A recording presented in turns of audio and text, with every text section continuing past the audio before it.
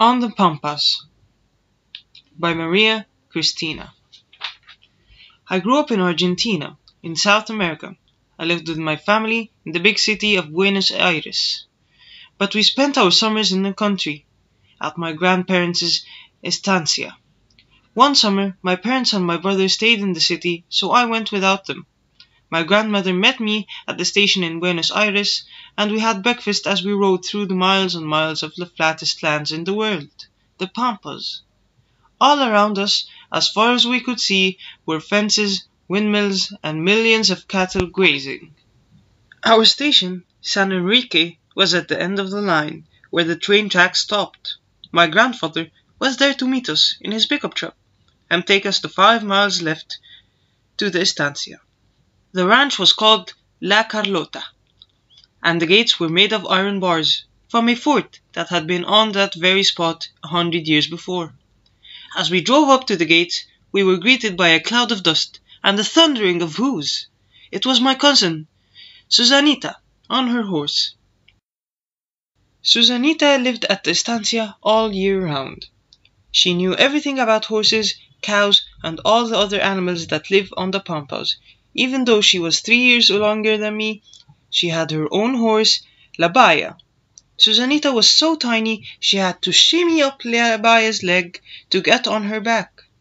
But she rode so well that the guachos called her La Guachita, the little guacho. I didn't have a horse of my own, but old Salguero, the ranch foreman, bought me Pampita, a sweet-tempered mare to ride. She wasn't very fast, but she certainly was my friend. Susanita and I did everything together that summer. She was the one who showed me how to take care of the horses. We would brush their coats, trim their hooves, and braid their manes and tails. Susanita was always ready for an adventure, no matter how scary. She used to swim in the creek holding on to La Baya's mane. At first, I was afraid to follow her, but when she finally convinced me, it was a lot of fun. I wanted to learn all the things a guacho has to know. I wanted to ride out on the Pampas every day, as Salguero did, and to wear a belt like his, with silver coins from all over the world and a buckle with my initials on it. Salguero said I'd have to begin at the beginning, and he spent hours showing Susanita and me how to use the lasso. It was going to take a while for me to become a guacho. The first time I lassoed a calf, it dragged me half a way across the corral, but Salguero told me that even he had been dragged plenty of times, so I kept trying until I got pretty good at it. Whenever the guachos were working with the cattle, Susanita was there, and before long I was too. Sometimes the herd had to be rounded up and moved from one pasture to another. I loved galloping behind hundreds of cattle, yelling to make them run. I never got to yell like that in my city. One day, we separated the calves from the cows to vaccinate them and brand them with the scissors La Carlota's mark. That was more difficult and more exciting too.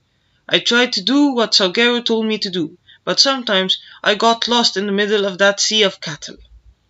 At noon, everybody would sit down around one big table and eat together. I was always hungry. Grandma Susanita's mother and Maria, the cook, had been working hard all morning too.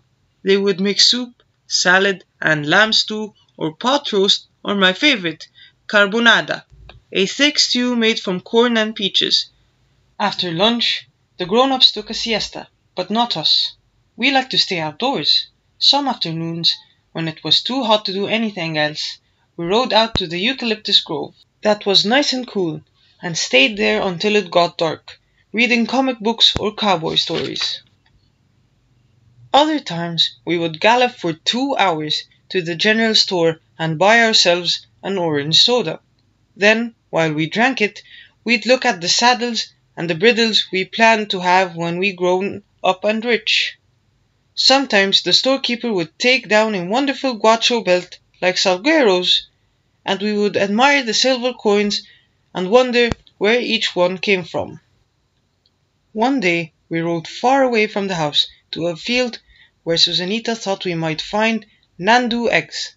They are so huge you can bake a whole cake with just one of them, After riding around all afternoon, we found a nest well hidden in the tall grass with about 20 pale yellow eggs as big as coconuts. Salguero has warned us to watch out for the Nandu, and he was right. The father Nandu, who protects the nest, saw us taking an egg. He was furious and chased us out of the field. The next day, we used the Nandu eggs to bake a birthday cake for my grandmother. We snuck into the kitchen while she was taking her siesta, so it would be a surprise. The cake had 3 layers, and in between them we put whipped cream and peaches from the trees on the ranch. We had a wonderful party for my grandmother's birthday. The guacho started the fire for the asado early in the evening, and soon the smell of the slowly cooking meat filled the air. There was music and dancing too. We stayed up almost all night, and I learned to dance the zamba, taking little steps and hops and twirling my handkerchief. Most evenings were much quieter. It was just the hum of the generator that made electricity for the house. We liked to go out to the mat house, where the guachos spent their evenings.